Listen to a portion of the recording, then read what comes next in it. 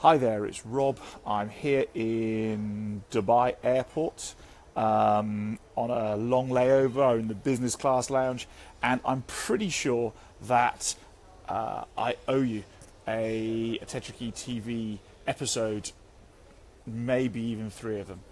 And I've just been sat here in the lounge thinking about my return back to South Africa after a few weeks in Seattle and Portland and the beautiful Pacific Northwest of the USA, with maybe trips up to Australia, certainly a trip back to the US coming up in probably 5 weeks' time, 6 weeks' time, and who knows where else.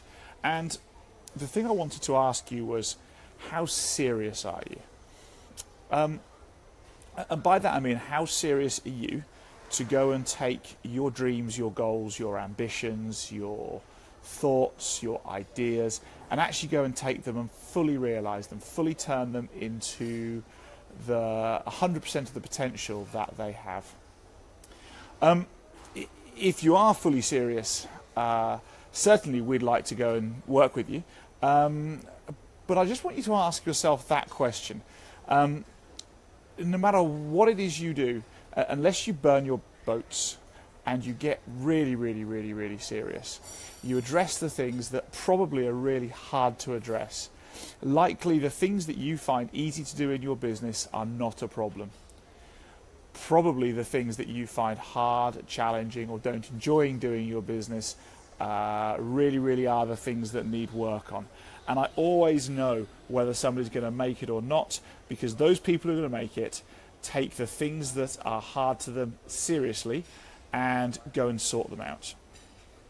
One of the things I've been working with a few people recently on is on their own personal limitations. They're things that hold them back. And it's really interesting that as business owners, as entrepreneurs, as executives, we have many things that hold us back, and actually they aren't at the bottom of the pile. Often they're at the top of the pile, things that hold us back. And yet many people resist that soul searching, that looking deeply into the side themselves and finding out what it is that holds them back and where it is that was learned, and then making a decision to do something about that or something with that. And you see, it all comes down to seriousness. If you're seriously going to make it, you will do whatever it takes to make it. And I mean whatever. You will do absolutely anything to achieve. If you're not going to make it, you're going to start making excuses and coming up with reasons for the whys that it's not going to happen. The whys that's not important. You'll put more time into the things that you enjoy doing and find easy, and less time into the things that are really stopping you from succeeding.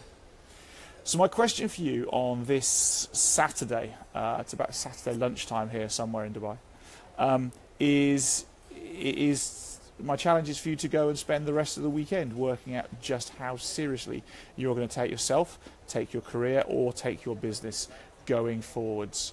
You know what its full potential is. Just how seriously are you going to take it going forwards? Leave me a comment below. Let me know what you're going to do differently now to up your level of seriousness.